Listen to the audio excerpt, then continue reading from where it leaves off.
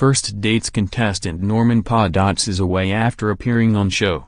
First dates paid tribute to one of their contestants, 71-year-old Norman, after he sadly passed away after filming the episode. The lovable man was paired up with 74-year-old Margaret, and the pair instantly hit it off. At the end of the show, when the episode updates viewers about the contestants and number 39, Love Lives, it was revealed that Norman had passed away. The message read, "After going on several dates, Norman took Margaret to a Masonic ladies' night. Norman and number 39's motto was to live life to the full."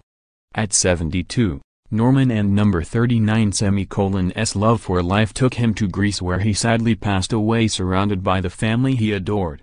Read, Ian melts hearts during first date's appearance. Norman sadly died after appearing on the show. During the date, Norman and Margaret discussed their love of music, as well as revealing their secret tattoos. Margaret revealed that she had a tattoo to commemorate the Camino de Santiago walk, which was 210 miles, while Norman confessed to having a tattoo on his shoulder in tribute of his late wife, and showed it to Margaret, saying, "When my wife died I said, I and number 39 am going to have her name put on my shoulder in number 39, so I did. So you and number 39 miles in front of me there," Margaret replied, before the pair shared a laugh together. Read, First dates contestant devastates internet with story of lost love. When you've both got discreet tattoos, it's hard to see how you'd be incompatible. #firstdates.twitter.com/66vote246 of viewers were quick to pay tribute to Norman, with one writing, "Thanks to your show he was able to meet the lovely Margaret.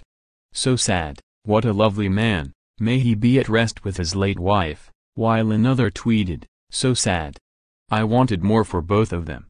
I am just pleased that Norman and Margaret shared such a beautiful experience together through #first dates. Rest in heavenly peace, Norman." A third person added, "This was such a shock, they looked so cute dancing together. So sad. R.I.P. Norman."